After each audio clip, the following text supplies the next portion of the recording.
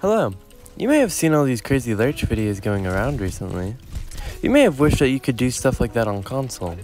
Unfortunately, there is no lurching on console. That doesn't mean that we can't have good strafes. You can, it's just a lot more different. So before I get to start explaining these strafes, there's two key techs that you need to know about. The first one is fatigue and how it works, and the second one is ghost strafing. I'll leave a link to a ghost strafe video in the pinned comment in the description. Why fatigue matters is because you get shorter jumps with fatigue and higher jumps without fatigue. Okay, so how do we perform these strafes? So basically, we want to jump, and then when we land, we can either do a few things. We can start walking, or we can start bee-hopping. Why would you want to do one or the other? Well, it depends on really what type of strafe you want to do.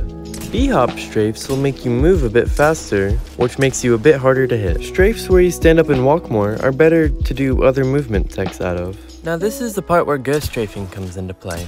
How we perform almost all of these strafes is based off of walking, because when you land from a jump, you can start walking very quickly into another direction. That allows us to do some pretty crazy stuff like you've seen in the background videos. Why fatigue matters is since you jump shorter, your strafes look a lot different. A few little things that will help you get better at strafing is holding the direction you want to land mid-air so that you can instantly start walking that direction when you land. Also, learning how to air strafe will always help a lot. The reason most people play Maggie whenever they are working on strafes is because her passive and ultimate stack and she can shoot while doing so.